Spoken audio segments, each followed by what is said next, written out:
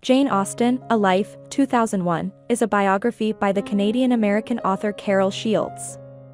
In addition to summarizing the major biographical elements of the groundbreaking and beloved English author, Shields also seeks to connect the dots between Austen's life and her work, which rode on different rails.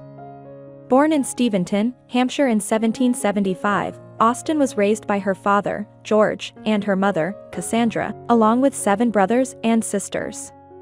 While George was a man of relatively humble means who worked as rector at a number of parishes in the region, Cassandra belonged to a prominent and wealthy family, the Lees.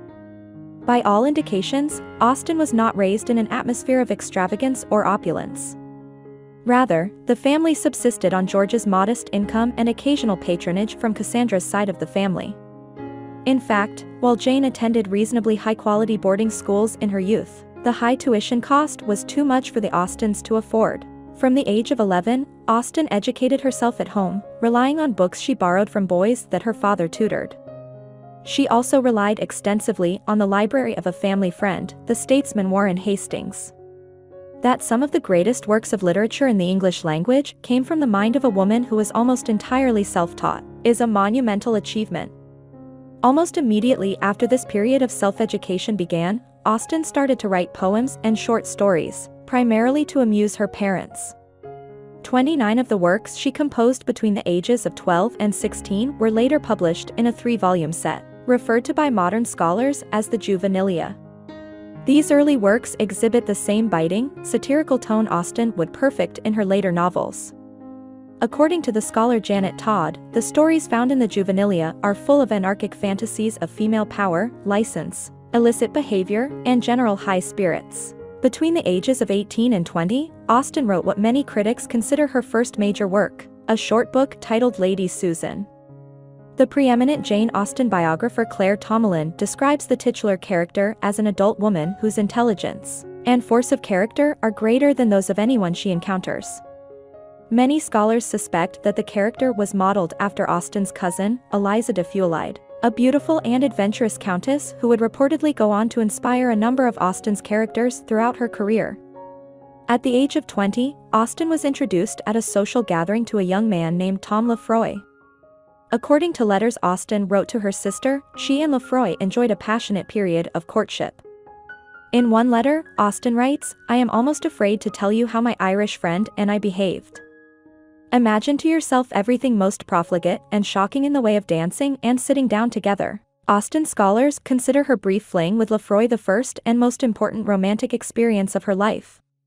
She expected to receive a marriage proposal from Lefroy, but his parents intervened, putting a stop to the potential coupling because neither of the two had much income or wealth to their names.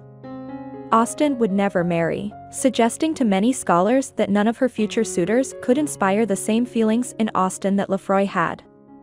Shields writes, "The Tom Lefroy debacle multiplied itself again and again in her novels, embedded in the theme of thwarted love and loss of nerve. In the novels, happily, there is often a second or third chance, a triumphant overriding of class difference." Over the next 3 years, Austen wrote some of her most important and beloved works, including Pride and Prejudice, Sense and Sensibility, and Northanger Abbey. Though she successfully sold the copyright for at least one of the books, none of them would be published for more than a decade. During Austen's mid-20s, her family moved from the countryside to the fairly large city of Bath. Scholars differ as to why she wrote so little during this period.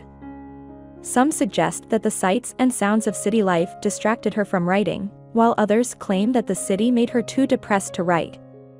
Still others suggest that she actually wrote quite a bit in Bath, but most of the work took the form of revisions of earlier novels. In 1802, when Austen was 27, she received her first and only marriage proposal from a man named Harris Bigwither.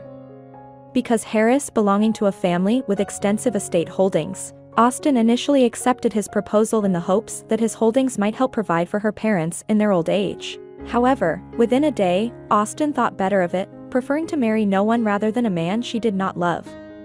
In 1805, after the death of her father, the Austen family became transient, moving from one home to the next in a state of extreme financial insecurity.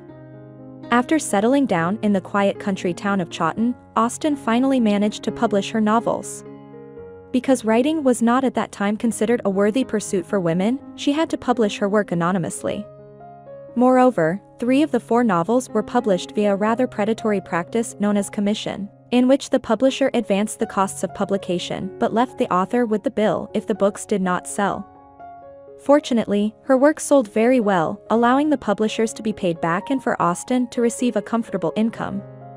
Most novels at that time were published in small batches, totaling around 500 copies. Meanwhile, Austen's novels were so popular that publishers printed anywhere from 750 copies to 2,000 copies, in the case of Emma.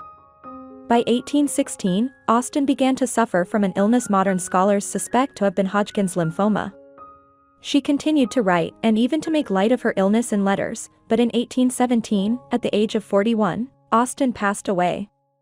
While shorter and less exhaustive than some other Austen biographies, Austen, A Life effectively encapsulates the brilliant author's life while connecting her experiences directly to her novels. I hope you enjoyed this video. Leave a like if you did and be sure to subscribe. Thank you.